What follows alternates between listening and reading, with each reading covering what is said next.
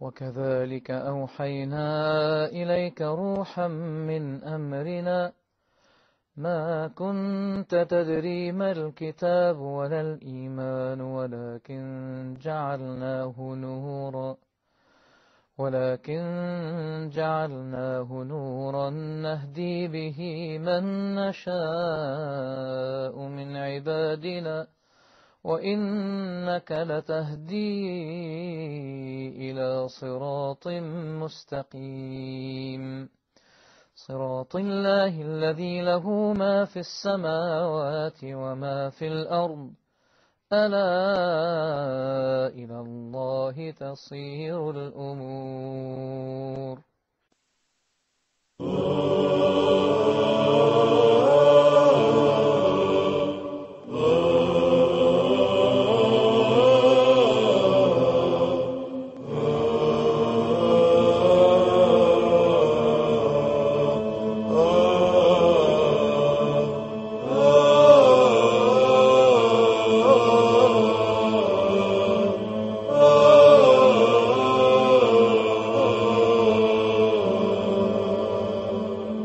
Assalamu alaikum wa rahmatullahi wa barakatuhu, and welcome to another episode of Fundamentals of Faith.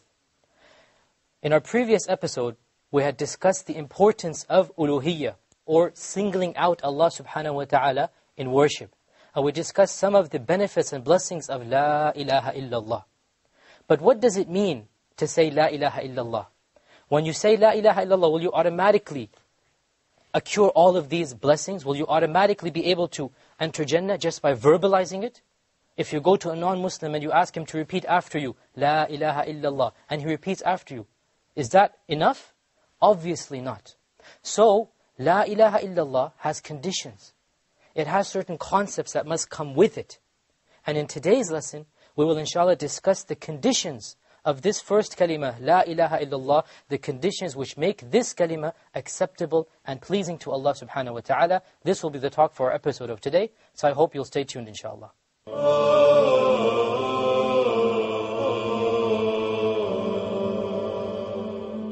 Welcome back. We were just about to start discussing the conditions of the first shahada of La ilaha illallah. And obviously we understand that what is required of us is not just to verbalize La ilaha illallah. Because if that had been the case, then if a non-Muslim were to say La ilaha illallah without knowing what it meant, it would mean that he would get all of the blessings that we discussed previously. And that obviously doesn't make any sense. And the scholars of the past clearly understood this. One of the famous scholars by the name of Al-Hasan al-Basri, he was the student of Abu Hurairah. He died in the year 110. He was asked, didn't the Prophet ﷺ say, whoever says La ilaha illallah will enter Jannah? So Al-Hasan al-Basri replied, whoever says La ilaha illallah and fulfills the conditions and rights of La ilaha illallah, he will enter Jannah. So there are certain conditions, there are certain rights, obligations that are necessitated when you say this testimony. It is not just the verbalization. Likewise, another scholar by the name of Wahb ibn Munabbih, who also died in the same year of 110 Hijri, he was asked, doesn't everyone who say La ilaha illallah enter Jannah?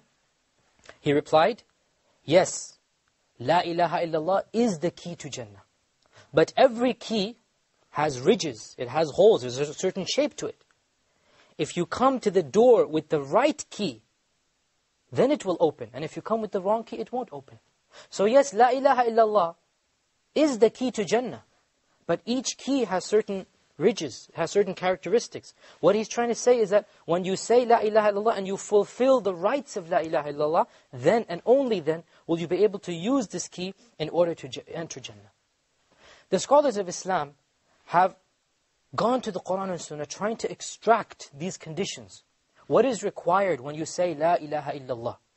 And they have found that the Quran and Sunnah clearly mention 7 conditions for La ilaha illallah to be acceptable to Allah subhanahu wa ta'ala. So today we're going to discuss these 7 conditions in a little bit of detail and give evidences from the Quran and Sunnah. Because really our religion is based upon the Quran and Sunnah. There is nothing else that we need. The Quran and the Sunnah is the source of our religion. So we turn to the Quran and Sunnah and we try to find and discover the proper conditions, the proper key, if you like, of opening Jannah, the proper key of La ilaha illallah. The first of these conditions, and there are 7 as we said, the first of these conditions is the knowledge of La ilaha illallah. To know what it means. When you know that La ilaha illallah means that there is no deity worthy of worship except Allah subhanahu wa ta'ala, that is the first condition. You know it. And that is why if you go to a non-Muslim or someone who doesn't understand the kalima, and you ask him to repeat after you like a parrot, that kalima is of no use to him. The testimony of faith is of no use to him because he doesn't have the first condition, which is knowledge. And the opposite of knowledge is ignorance. So the person, if he just repeats like a parrot, it's like he's an ignorant person. Allah subhanahu wa ta'ala says in Surah Al-Muhammad verse 19, Surah Muhammad verse 19, فَاعْلَمْ أَنَّهُ لَا إِلَهَ إِلَّا اللَّهِ. Know, have the knowledge, La ilaha illallah. فَاعْلَمْ أَنَّهُ لَا إِلَهَ إِلَّا اللَّهِ.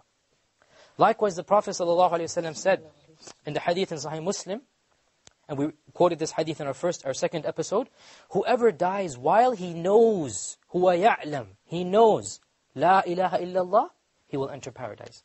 So he must know what it means. He must understand the implications, the connotations of La ilaha illallah. And we discussed those connotations in previous episodes. And the main one is that there is no deity that is worthy of worship except for Allah subhanahu wa ta'ala. The second of the 7 conditions is the condition of certainty, yaqeen. He must be certain. He must know for sure, La ilaha illallah. And the opposite of certainty is what? Doubt. To have doubts about it. Whoever has doubts about this has not fulfilled the conditions of La ilaha illallah, and therefore he is not a Muslim.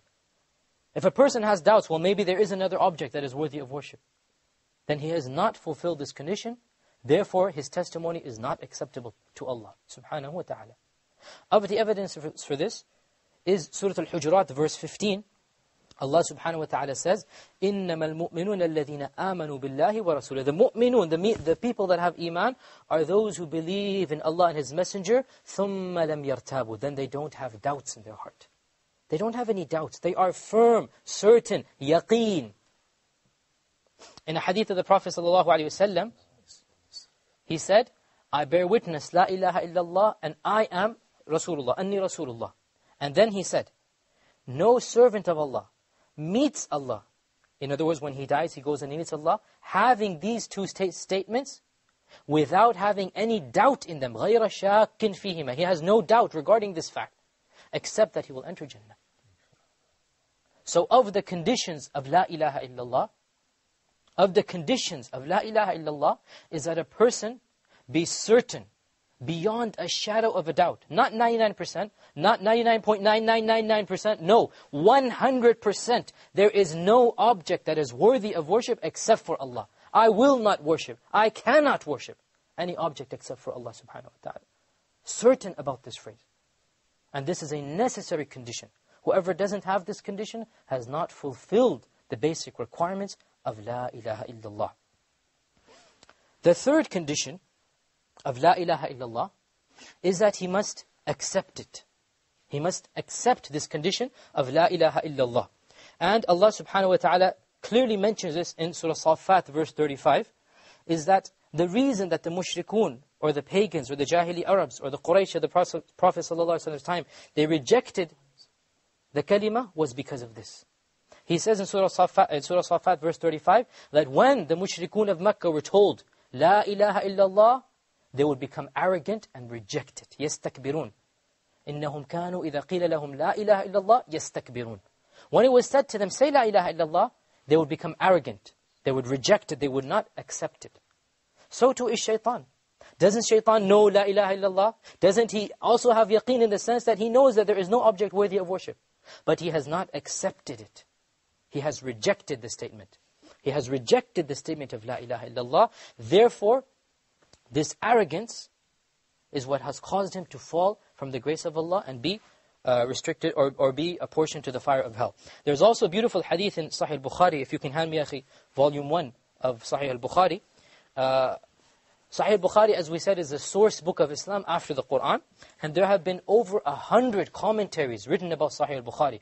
But the most famous one, and the one that shines above the rest, like the sun shines above the moon, and the moon shines above the stars, is the commentary by the Imam, the Hafiz, the scholar, the master, Ibn Hajar al-Asqalani, who died in the year 852 Hijri, he took over 30 years to compile this commentary of Sahih Bukhari.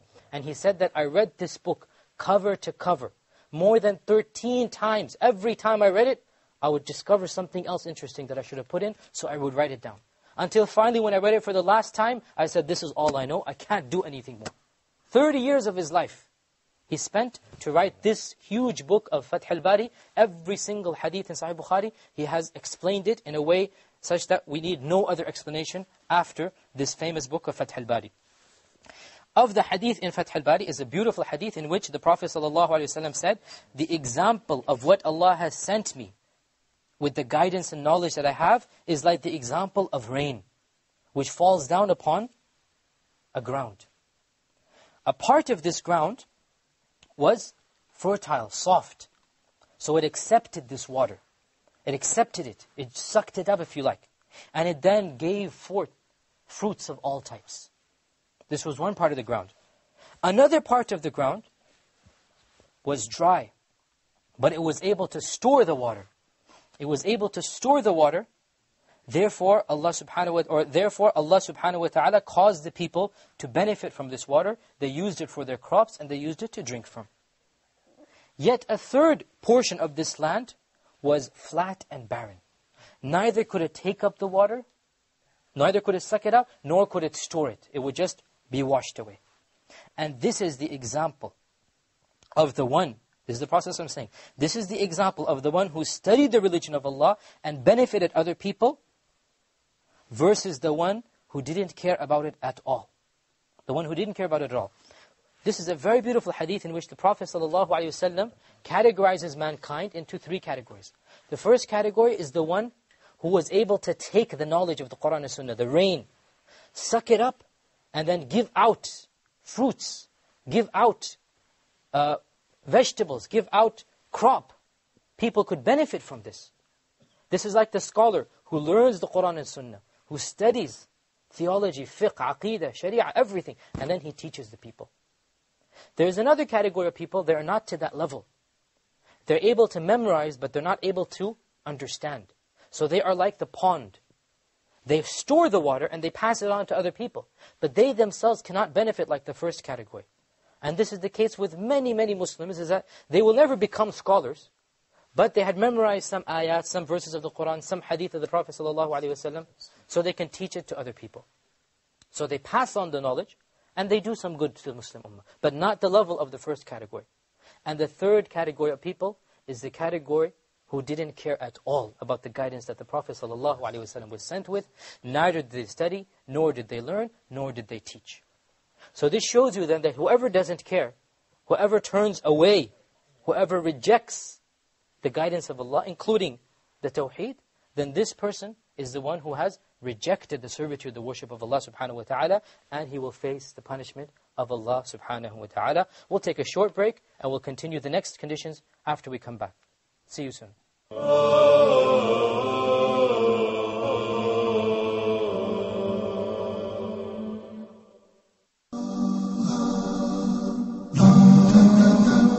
As for the Medina, which is the city of the Prophet, I want to go there and see the masjid that the Prophet built. I also want to see the tomb, the grave for Prophet Muhammad. Imagine the daunting task of preparing 100 young Muslims to cross 3 continents. People leaving from Winnipeg? No, 10 minutes younger, angry. Ottawa, Montreal. Together in prayer, like Muslims all over the world, the group faced towards the Kaaba, the holiest of Islamic sites. Islam is not a race, or a culture, or a country. Each member of the group has a different heritage.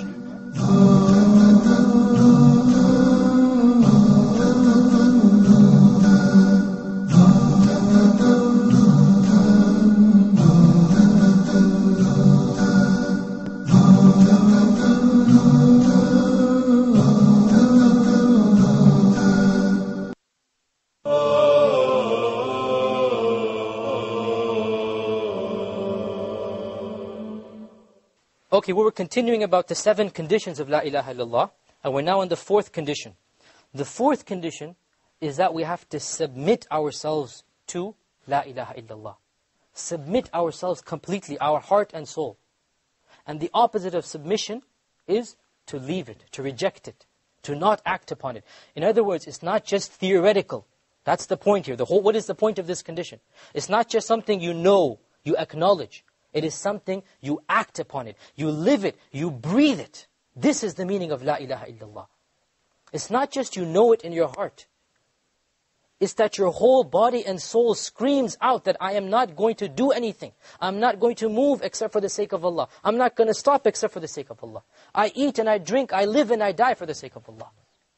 This is the meaning of this condition. Submission. The very meaning of Islam. What does Islam mean? What does Islam mean? Islam means submission. And this is the point. Of the primary conditions of La ilaha illallah is you submit to this statement. As Allah subhanahu wa ta'ala says in Surah Al-Zumar verse 54, وَأَنِيبُوا إِلَىٰ رَبِّكُمْ. Turn to your Lords. Submit yourselves to Him. وَأَسْلِمُوا لَهُ. Submit yourselves in heart, body and soul. The submission is in heart and the body and in the soul. Every single action that you do is for the sake of Allah subhanahu wa ta'ala. In a hadith, the Prophet ﷺ said, none of you truly believes until his desires follow that which I have come with. Your desires, what do you desire? If you desire something, it has to be in accordance with what Allah says. So it's not just theoretical. This is the point. It must be put into action. Of what use is theory in and of itself? Even shaitan knows Allah exists. Even shaitan knows Allah is worthy of worship. But because of arrogance, he refuses to worship Him. But the Muslim, he knows it and he acts upon it. The action must be there, or else the knowledge is of no use. So this submission tells you that I must believe in it, I must be certain about it, I must accept it, and then I must act upon it. It's not just talking the talk, it's actually doing the walk, as they say. You have to really come out and act upon La ilaha illallah. This is the 4th of the 7 conditions. The 5th of these conditions is that you have to be truthful. You must be honest to this kalima, La ilaha illallah. The opposite of being truthful is lying, deceit. In other words, you say it but not for the sake of Allah. This is being deceitful about it. And this is the characteristic of who? The hypocrites, the munafiqun. They say La ilaha illallah. Outwardly they pray, they fast, they go for hajj, they do the arkan. But inwardly, they are not sincere. Allah subhanahu wa ta'ala describes them in the Quran in Surah Al-Baqarah, verse 8. Allah subhanahu wa ta'ala says that there are those amongst mankind who say that we believe in Allah on the Day of Judgment, but they are not really believers. They say we believe.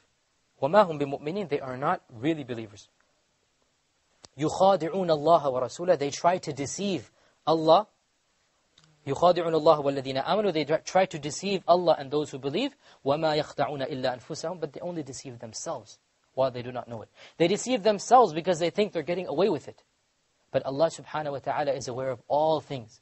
And on the Day of Judgment, these munafiqun, those who went against this condition, they are going to be in the lowest pits of the fire of hell.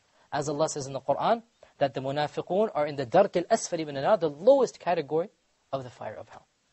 Likewise, the Prophet ﷺ said, in a beautiful hadith, in the same volume of Sahih al-Bukhari, the hadith of Mu'adh, he said, Ya Mu'adh, there is not a single person who testifies La ilaha illallah wa Muhammadu Rasulullah sidqan min qalbihi, sincerely from his heart. There must be sincerity from his heart, except that Allah subhanahu wa ta'ala will make hellfire prohibited for him. Here the Prophet ﷺ didn't just say whoever says La ilaha illallah. He says whoever said it sincerely from his heart. This is the point. You must have sincerity. You do it for the sake of Allah subhanahu wa ta'ala, unlike the hypocrites who do the actions of the Muslims, but in their hearts, they do not really believe in Allah subhanahu wa ta'ala. This is the 5th of the 7 conditions. The 6th one is similar to it, and that is ikhlas. Ikhlas. And the opposite of ikhlas is what? Shirk, associating partners with Allah. In other words, when you do it, you don't do it to get praise of the people. You don't do it because, for example, you're living in a Muslim country and everyone else is Muslim, and if you are not a Muslim, then it's going to be a lot of problems for you. No. You do it for the sake of Allah, and not for the sake of monetary gains or the problems of society or any other reason. As Allah subhanahu wa ta'ala says, that أَلَا لِلَّهِ الدِّينُ الْخَالِصِ, know that the entire religion belongs only to Allah. Sincerely, khalis, ikhlas. Likewise, Allah subhanahu wa ta'ala says in Surah Al-Bayyinah verse 5, وَمَا أُمِرُوا إِلَّا لِيَعْبُدُوا اللَّهَ مُخْلِصِينَ لَهُ الدِّينَ. They have not been commanded to do anything except to worship Allah sincerely, making the religion only for Him. In one hadith, the Prophet ﷺ was asked, who has the most right to achieve your intercession? Who will be the lucky people to achieve your intercession? The Prophet ﷺ responded, the one who has the most right to achieve my intercession is the one who says, La ilaha illAllah, sincerely from his heart. Sincerely, khalisan min qalbi. This is the one who will achieve the intercession of the Prophet ﷺ. May we and all of the Muslims be amongst those who achieve this intercession of the Prophet ﷺ. This is the sixth of the 7 conditions, is that you do it with ikhlas, with sincerity, for the sake of Allah subhanahu wa ta'ala. The 7th condition, and the last of these conditions, is that you do it having a love for this kalima. Having a love of Allah, and a love of what Allah subhanahu wa ta'ala loves. At the same time, having a hatred for everything that is worshipped besides Allah, and for the people that worship those besides Allah subhanahu wa ta'ala. When you know, La ilaha illallah, there is no object worthy of worship besides Allah, when Allah is your creator, He gives you everything you need, then when you see someone worshipping other than his Rabb, you have to feel anger. How can you worship something that did not create you, nor can benefit you or harm you? How can you turn your devotion to other than Allah subhanahu wa ta'ala? You have to love Tawheed and La ilaha illallah. At the same time, you have to hate all that is worshipped besides Allah subhanahu wa ta'ala. This is proven in many verses in the Quran, and we will discuss this in more detail in a future episode. But of the verses is Surah Al-Mujadala verse 22. Allah subhanahu wa ta'ala says, you will never find a group of people who believe in Allah and the last day, having love for those who oppose Allah and His Messenger. لا تجد قوما يؤمنون بالله واليوم الآخر يوادون من حاد الله ورسوله. You will not find it. Meaning that if you have true love of Allah subhanahu wa ta'ala, you cannot love someone who doesn't love Allah. You cannot love someone who worships other than Allah. Let me give you an example that everyone will understand. Every one of us loves our parents dearly, more than any other living person on the face of this earth. If someone shows enmity to your mother, curses your mother, slanders your mother, are you going to be best friends with him? You're going to go out to lunch with him and pretend as if nothing is happening? It's not possible. Because going against your mother means going against you. وَلِلَّهِ الْمَثَلُ الْأَعْلَى. To Allah is the greatest example. How much more so for Allah subhanahu wa ta'ala? He created you and He created your mother as well. He created everything you have. Now you find someone who opposes Allah, who fights Allah, who doesn't believe in Allah, and you're going to love him? It's not possible. And of course, we're going to get to later on the more details of this. It doesn't mean that you show enmity and hatred to his face, but it means that the true brotherliness of Islam, the ukhuwah, the brotherliness of Islam is based upon La ilaha illallah. Obviously, Allah commands us to be kind to the non-Muslims and to guide them to Islam. But my point is the heart, the love of the heart cannot be given to those who oppose Allah and His Messenger. Likewise, the Prophet ﷺ said that there are 3 matters. Whoever has them will taste the sweetness of Iman. 3 matters. Whoever has them will taste the sweetness of Iman. Number 1, that he loves Allah and His Messenger more than he loves anything else. This is the first of the 3. That he loves Allah and His Messenger more than he loves anything else. This is a part of our tawheed and our beliefs, our iman. Number 2 is that he loves his Muslim brother only for the sake of Allah. And this is also a part of this condition, that you love whom Allah loves, and Allah loves the people upon tawheed, the people upon La ilaha illallah. And number 3, that he hates going back to disbelief, to kufr, just like he hates being thrown into the fire of hell. So these are the 7 conditions of La ilaha illallah. Whoever perfects these conditions, will enter Jannah without any punishment. And whoever falls short in these conditions, then it is possible that if he only falls short and he doesn't neglect in entirety, it is possible that Allah might deprive him of Jannah for a time being, but eventually cause him to enter Jannah. And it is possible if he nullifies these conditions, then he will never taste the mercy of Allah subhanahu wa ta'ala. These are the 7 essential conditions of La ilaha illallah. Yes, indeed, La ilaha illallah is the key to Jannah. But every key has ridges, and every key has its lines. You have to have those ridges and lines. You have to have these conditions in order for your La ilaha illallah to be accepted as a key to enter Jannah. If there are any questions about these conditions, we'll take them now, inshallah. Yes? Sheikh, is it obligatory on a Muslim to be able to memorize these conditions and be able to list them? Okay, this is a good point here. The brother's asking, does every Muslim have to memorize condition number 1, condition number 2, condition number 3? And obviously most Muslims haven't done this. The response is no, he doesn't have to memorize them in this fashion that we said, but he has to fulfill them. Sincerity, love, okay, knowledge. So he must fulfill these conditions even if he is not able to list them. This is the key. The key is the fact that he must have these 7 conditions present in his heart when he believes in La ilaha illallah, and not necessarily that he memorizes these conditions with their evidences. With this, we come to the conclusion of our talk for today. And inshallah, in our next lesson, we'll continue upon the same theme of uluhiyyah. We hope to see you next time. Wassalamu alaikum wa rahmatullahi wa barakatuh.